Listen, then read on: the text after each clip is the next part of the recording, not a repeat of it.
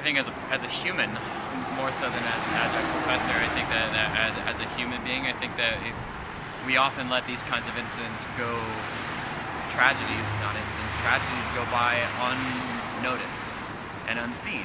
And we lose track of the human story, and we get lost in ideology, and we get lost in the practical responses to everything, and we get lost in the back and forth and the arguments, and we forget that what actually happens in each of these cases is that stories end and lives get lost.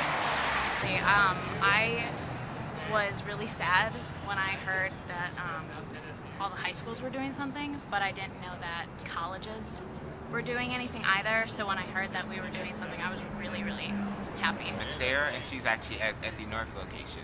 So she brought the walkout to Columbia.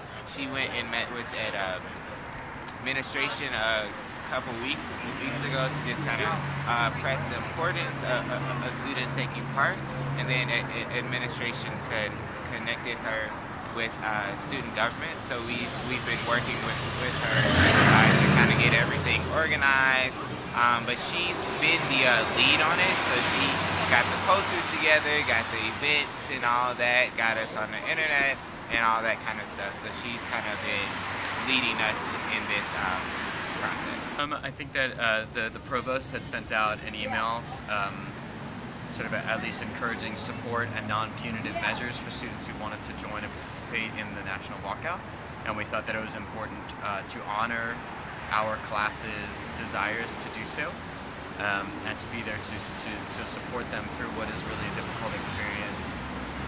Sadly for many of them, it's been a huge part of their lives, so we wanted to offer an expression of honor regardless of political viewpoint and regardless of stance on issues, for each student to have space to reflect. To me, it's a student. It kind of shows and allows me to express my voice, and also show the importance of how important it is for students, and definitely students that are at a creative art school and a school can speak up and set up, and we can use our art to make change. I just hope for kids to be safe. I don't even know if it's regulatory. I think in many ways it's cultural for us.